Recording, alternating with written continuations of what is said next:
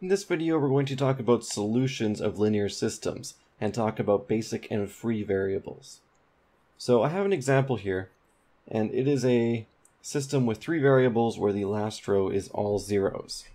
So when we write this out, we have x1 plus 3x3 is equal to 2, and x2 plus 5x3 is equal to 6.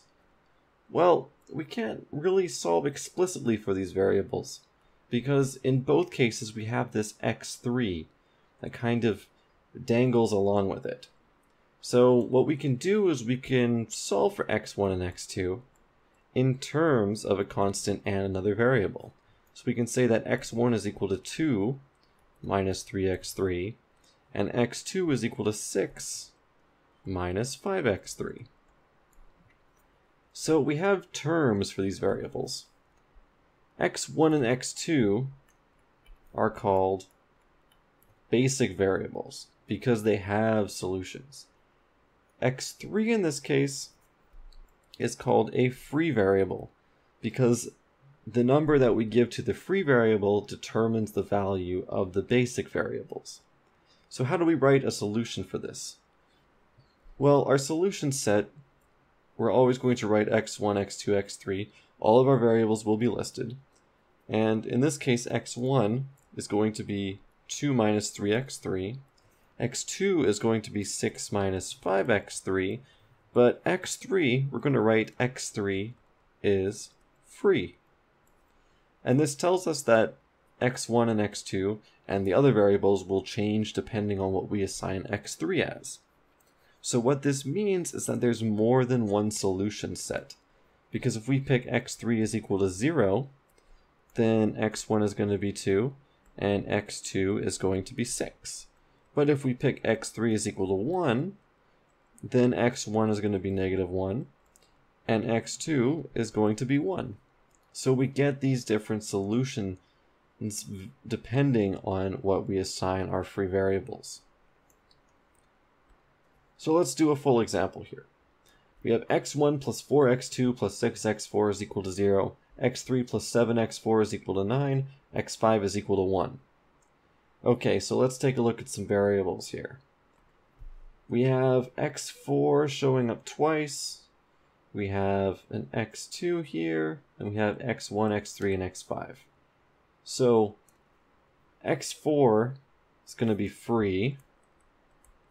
So what we can do is we can actually pick a variable to solve. So let's rewrite the first one in terms of x1. So x1 is going to be negative 4x2 minus 6x4.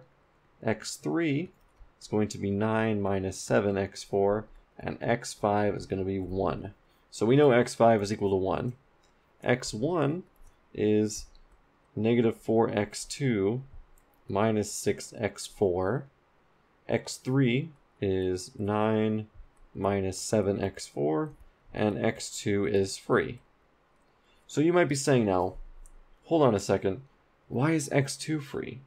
Why isn't x1 free? And it's true, we can write the first line as x2 being dependent on x1. So we can do this and say, okay, well 4x2 is equal to negative 6x4 minus x1. So we can say that x2 is negative 6/4 x4 minus 1/4 x1. And we can write that x1 is free and x2 is equal to this. So alternatively, we could say that x2 is equal to negative 3/2 x4 minus 1/4 x1, and that x1 is free. This is completely up to you. So if you can do this, then it's okay. The reason that I chose x1 to be the basic variable in this case is because we're not dealing with fractions. The numbers are a little bit nicer. So when we plug in values of x2 and x4, because they're free values, it's a little bit easier to determine what x1 is. But in the second case where we have x2 dependent on x4 and x1, the numbers can come out a little bit more confusing. They have the same solution sets, so x1, x2, x3, x4, and x5 will all have the same assignments, regardless of which one we pick as being free, but it might be a little bit more difficult to get them if you're doing it by hand, with x2 equal to negative 3 over 2x4 minus 1/4 x1.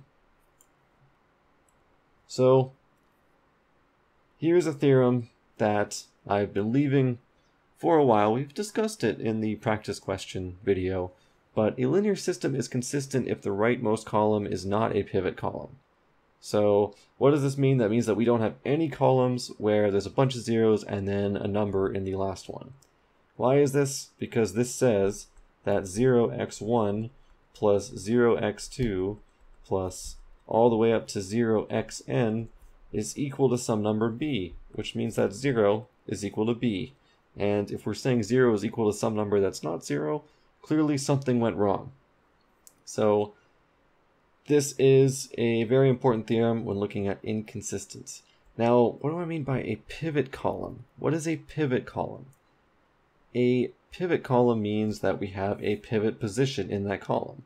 So if we have a bunch of zeros, and the very last one is b in an augmented matrix, and we say this is a pivot, this means that there are no zeros before it.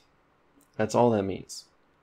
So if there's no zeros before, or if there's all zeros before it, then if this last number is not a zero, it's going to be inconsistent. So that is a pivot column. A pivot column is any column that has a pivot position. So as an example, suppose I have a matrix that looks like this. 0, 0, 0, 1, 6. And I ask you, which are the pivot columns? Well, there's a pivot position here, a pivot position here, and a pivot position here. So that means that these 3 rows are pivot columns because they have a pivot position. So that's what a pivot column is. So that theorem is pretty important for figuring out if your system is inconsistent or not, and you can do it really quickly without actually solving a whole system. So let's find the solution set here. We talked about solution sets, we talked about pivot columns and inconsistent solution sets. So let's see if this is consistent, and if it is, what are variables equal to? So let's take row 1, or sorry, let's take row 2, and we're going to take row 2 plus 2 of row 1 so we can get rid of that negative 2 there. So our first row is going to remain untouched, and we're going to add 2 of the first row. So negative 2 plus 2 is 0, 4 plus 4 is 8, 5 minus 2 is 3, 6 plus 8 is going to be 14.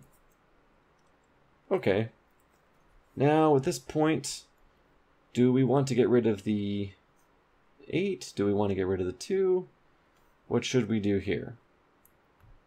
Well, I am going to take the first row and add a quarter. I guess we don't even have to go that far. In fact, let's save ourselves some time and just write it out as follows. We have x1 plus 2x2 minus x3 is equal to 4, and we have 8x2 minus 3x3 is equal to 14. So maybe we could go one step further. Maybe that'd be nice. Let's take the first row and add a quarter of the second row. So this is something I generally like to avoid, but we're going to take row 1, and so we're going to subtract 1/4 of row 2. This can get a little bit difficult with fractions. So 1 minus 0 is 1. 2 minus 8 over 2 is 2 minus 2, which is 0. Negative 1 minus 3/4 is negative 7/4, and 4 minus 14 over 4 is is 16 over 4 minus 14 over 4 is 2 over 4, which is 1/2. Okay, then the second column will remain untouched. So this is a little bit nicer now. It's not nice because of the numbers, but it's nice because now we have x1 and x2 separated from each other, and then we have x3's, which can be free. So here we have x1 minus 7/4 x3 is equal to 1/2. So we can rewrite this as x1 is equal to 1/2 plus 7/4 x3. We have 8x2 plus 3x3 is equal to 14, which we can rewrite as x2 is equal to 14/8 minus 3/8 x3, and then we have x3 is free. And that is the solution set to the matrix above. Again, it's not very nice, but it's good to have examples in a video where the numbers aren't nice, because this can happen on exams, and really sucks when it happens, because if you don't have calculators, you might make a mistake, but the process is there. This is the final solution set. You can check these numbers to make sure they work, and they should. So if you have any questions, leave them in the comments below, and I'll answer them as quickly as I possibly can. If you can share this wherever you want, if this helped you, that would be awesome for me and help me out a lot.